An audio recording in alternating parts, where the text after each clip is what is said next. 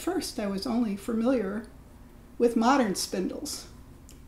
I became curious about all of the whorls that were being found in archaeological digs.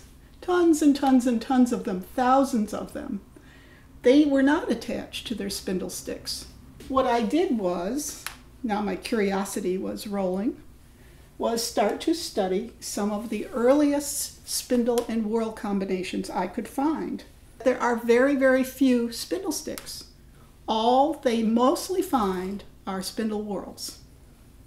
This one is it's a copy of a spindle stick and whorl found together in 825 CE in the Viking world. I was shocked that the weight is very heavy. It's over an ounce. On top, it's made of a stone, and the stick had a peculiar property. It had a notch at the top, and almost all of the Viking spindle sticks that I've been able to locate and copy have a belly on them. It's right here. It's not directly in the middle. There are some good things about a removable whorl.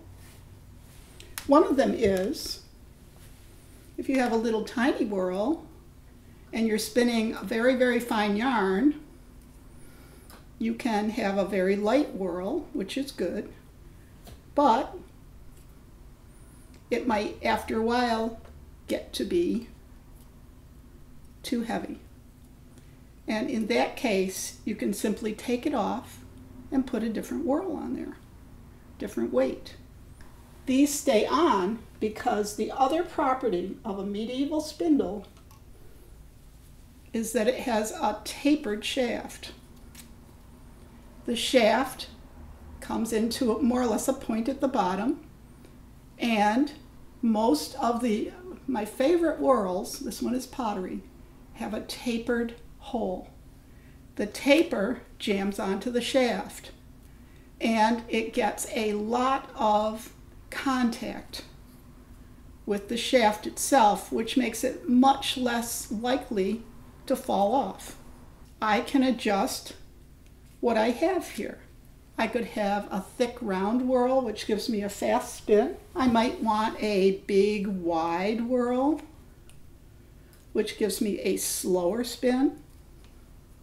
It spins longer, but it doesn't give me as much twist per second.